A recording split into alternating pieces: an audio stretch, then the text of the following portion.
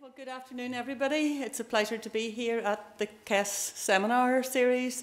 It's always great to have an opportunity to present our results to different audiences, and I know we've got quite a mixture of people in the group today, or in the audience today, so hopefully you'll find what we have to share with you of interest.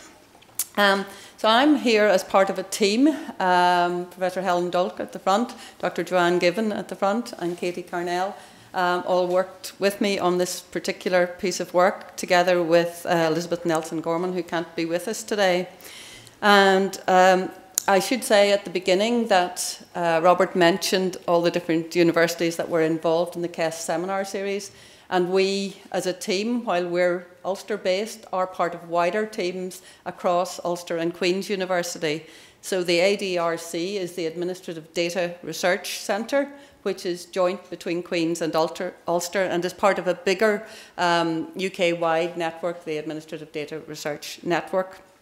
The other team that we're representing today is ARC, which is a research centre that's joint between Queen's and Ulster University. And I'll mention a little bit about the Life and Times, or not a little bit, I'll be talking about the Life and Times survey, which ARC runs as we go on. The other thing that's very important to say is that the research that we're presenting today was funded by the Northern Ireland Health and Social Care Research and Development Division of the Public Health Agency, and we're very grateful to them for their support. Okay, so everybody here will be very well aware that data about us is collected in a lot of different ways. So when we get a new driving licence, when we go to the doctor, when we buy things, so there's a lot of data and a lot of administrative data that's being gathered about us. And there's also other research data through surveys and so on that's been gathered. What we're interested in doing is looking to see how we can link some of this administrative data together to help us understand some of the major social policy and health issues that society faces.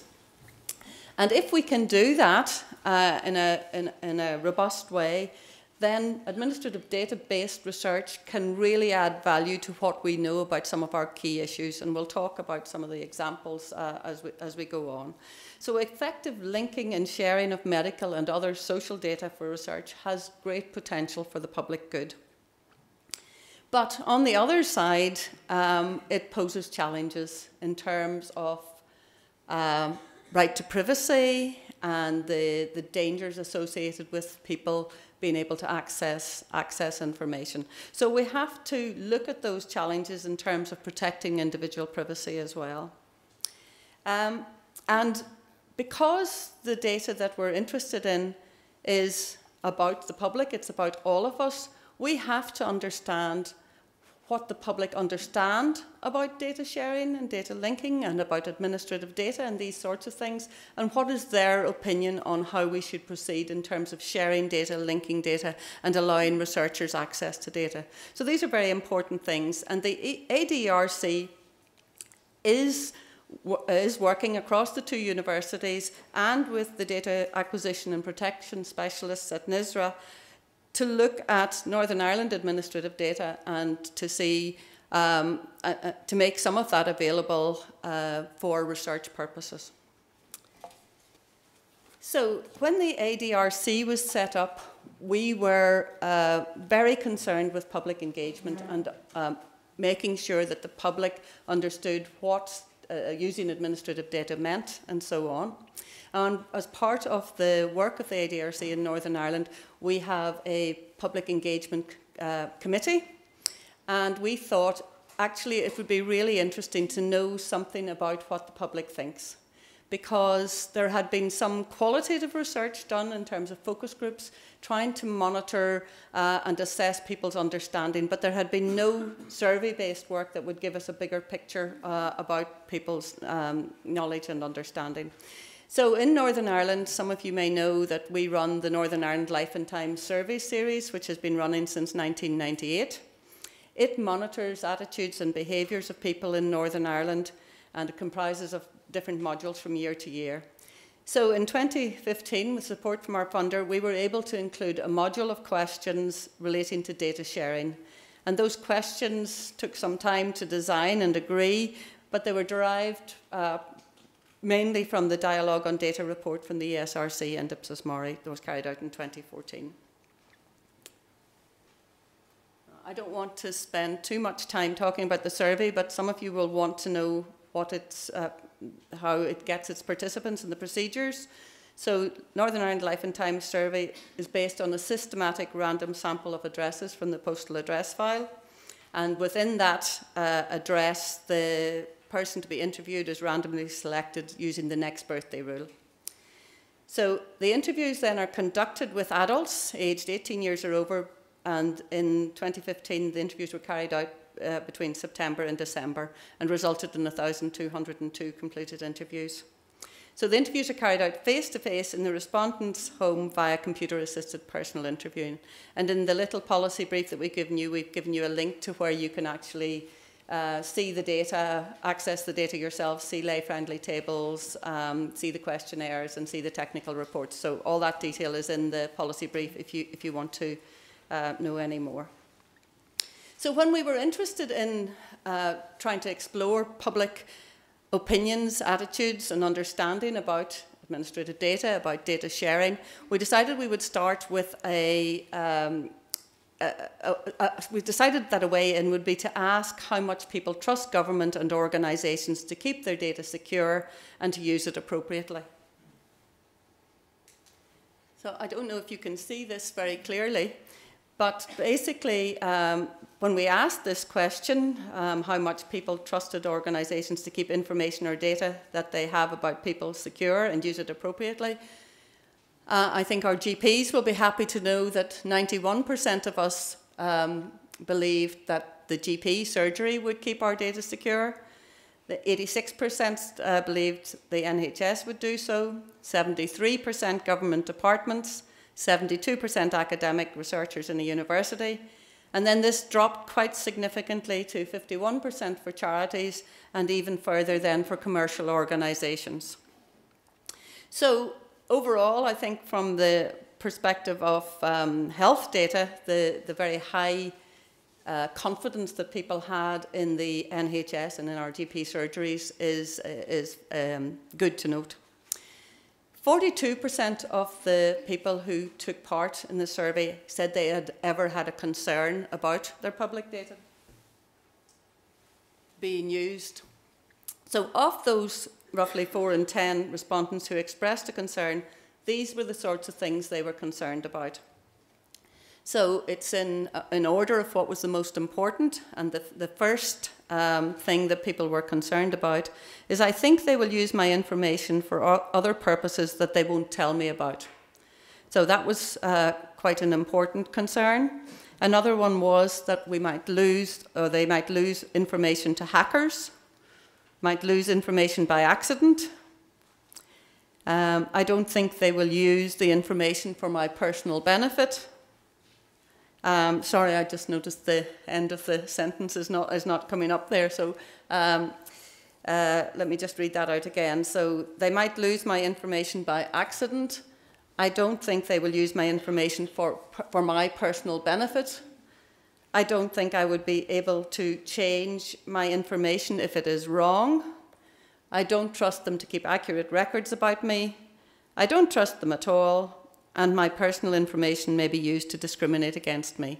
So I think we can probably all sympathise with some of those concerns. And it is important to note what are the things that are in the public's mind about using data. So from those beginnings, we went on then to look at attitudes towards government sharing information to improve its own services. So this is sharing information. And some of you will be aware of the electronic care record that was introduced in Northern Ireland in 2013. So this allows a patient's care record, which might include things like details of blood tests, x-rays, prescriptions, etc., to be available. So for example, if someone's involved in a car crash and rushed to hospital, then the doctors, nurses and staff there can access the record and see if this person has a particular issue that needs to be taken into account as they provide treatment for the emergency situation they're presented with. And 98% of us find that system acceptable in an emergency situation. Even when it's not an emergency situation, we're happy for government to share data within the health system. 96% find the system acceptable in a non-emergency situation. So there's very high levels of support, and I think that makes sense. We can all understand where people are coming from for that. But this is the first public data that we have to support, or I should say, the first random data we have from across the population to show that support about the electronic care record. So you'll see then as we move on, that's sharing within the health system. What about if we're going to share data outside of the NHS? How does the public feel about that? So basically, this is where we could pass health data to another government department to try to improve services. Now, we built up a number of different examples about this, and we don't have time today to go into all the detail.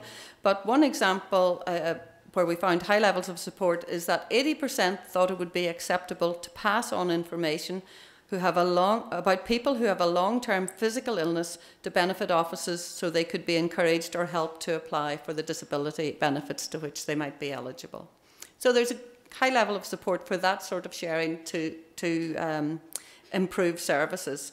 Now, when we changed the situation and asked about sharing information about children, the percentage of people who supported that dropped a little bit. And similarly, when we asked about mental health related issues, it dropped as well. And again, we've referred you to the data, and some of the findings are in another research update that we've circulated as well. So we can look at that. So we've now looked at general trust in organisations, we've looked at sharing within the health service, and we've begun to look at sharing outside of the service to other departments for service reasons. But our big interest was in terms of when we came to link data for use by academic researchers. So this is at the core of our particular interest in the ADRC. What do people think about health data being shared or used by academic researchers? And there's a number of different concerns that immediately spring to mind that we tried to get a sense of from the public. So let me just move that. So we found that public support and tolerance for sharing data is nuanced. It's perhaps that's not a surprise. Support can be complicated or situation dependent. And we found three particular things that I'll talk about in more detail, but just to flag up at the beginning. We found that trust in organisations, the data protection measures and public benefit support data sharing for research purposes. If any of these are taken away or reduced, public support falls. And conversely, if energy is put into one of these domains but not in others, then it's not enough to secure public support. So I'll come back to that in a minute. So the public might be concerned about whether or not consent has been given, whether or not the data contains information that identifies actual individuals, and whether the purpose of the research is to contribute to solving a particular problem. That is, that the research has a clear social benefit that respondents see significant. So consent is a complicated issue, and we could speak all afternoon about consent, but sometimes you'll have been part of something where you'll have been asked, would you be happy for your information to be used for X research purpose? But you'll understand that with a lot of administrative data, that specific consent, it's just not possible to get it. Okay, because you've got millions, maybe millions of people in this particular set of data, and you may not know when you're collecting the data that at some point down the line you're going to want to do research on some aspect of this. So how do you get individual consent for particular examples? So that is one of the issues. The other thing is about data security. So sometimes we hear about somebody leaving a laptop in the back of a London taxi and data suddenly being accessible.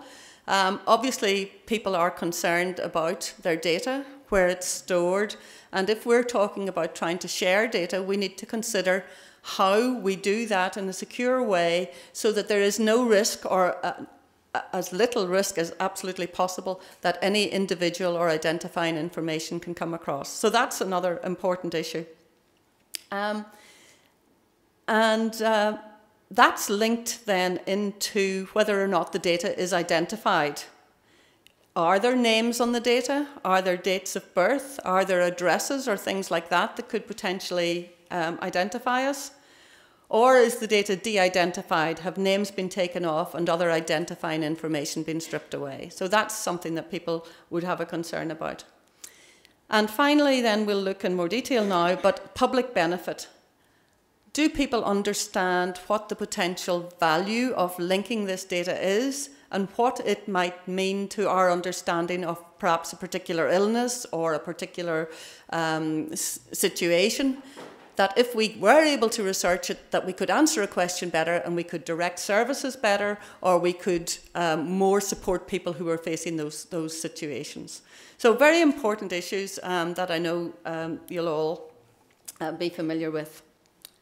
So before I move to the next slide, I suppose one of the big findings, and one of the ones we'd like you to take away with you, is that overall we found 85% of people agree if personal data can be made anonymous and a person's right to privacy maintained, then the data should be used where there is a clear benefit to society. So that's one of the sort of top line findings that came out of this research.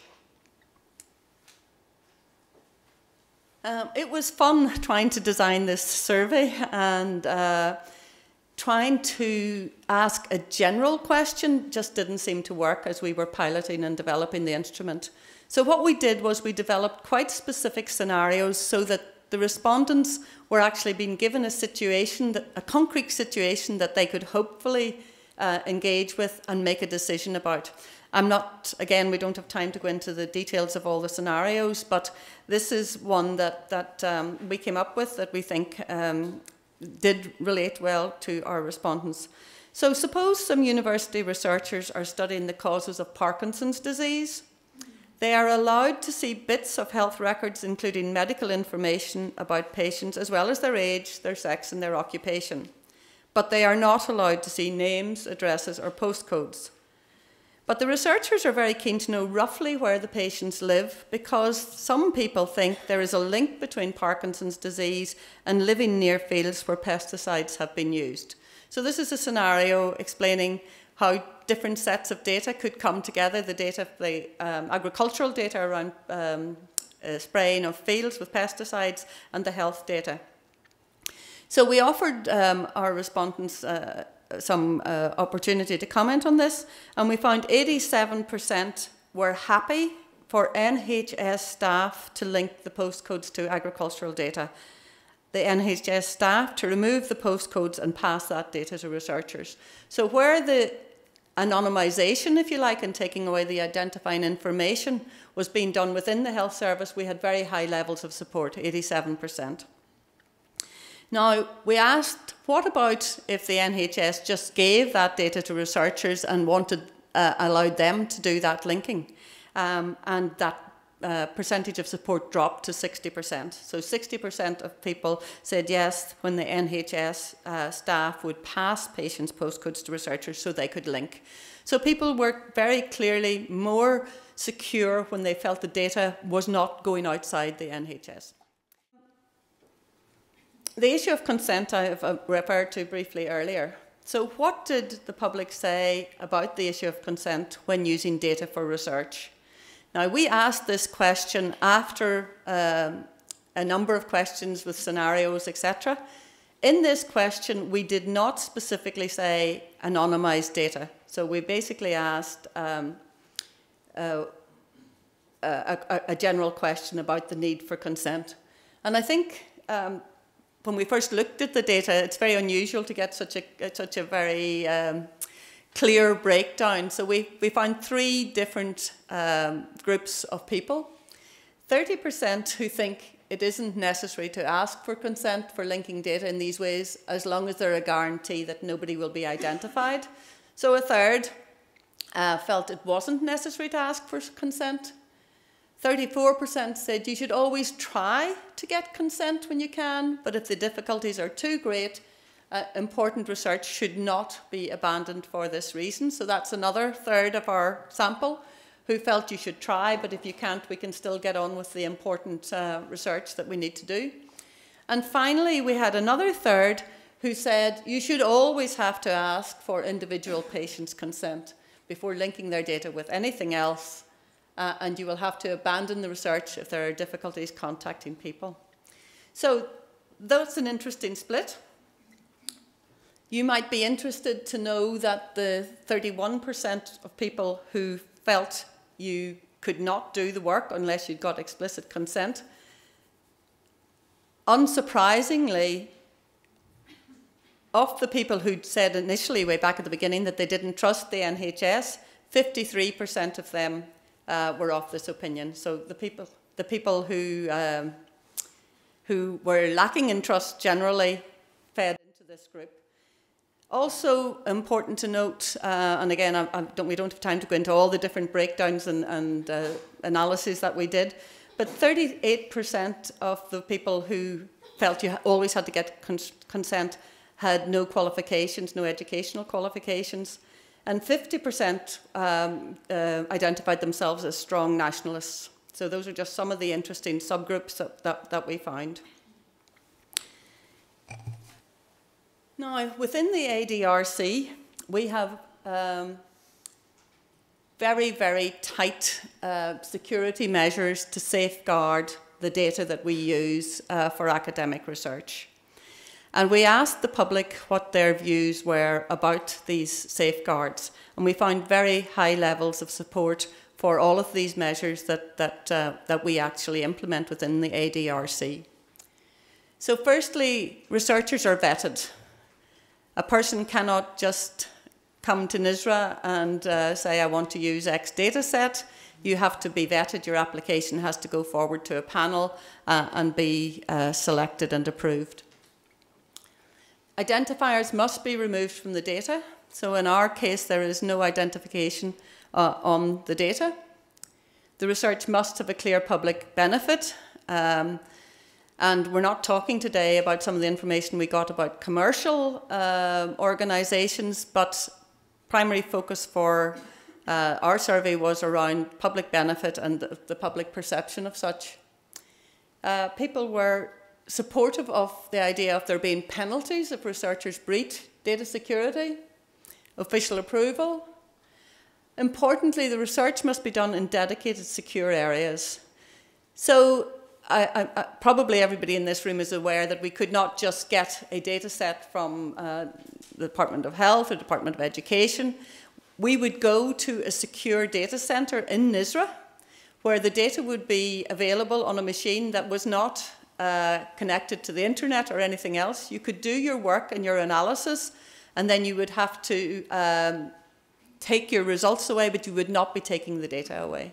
Okay, so very secure access. This is not a case of data being sent to people to work on or anything like that. If your project is approved and you've been vetted and got the approvals, then you would go to the secure data centre to do your work.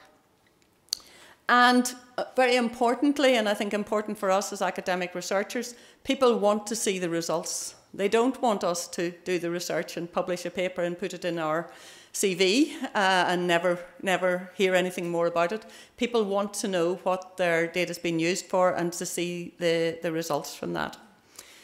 So we were pleased that all of these safeguards that we have in place were very clearly supported by the public.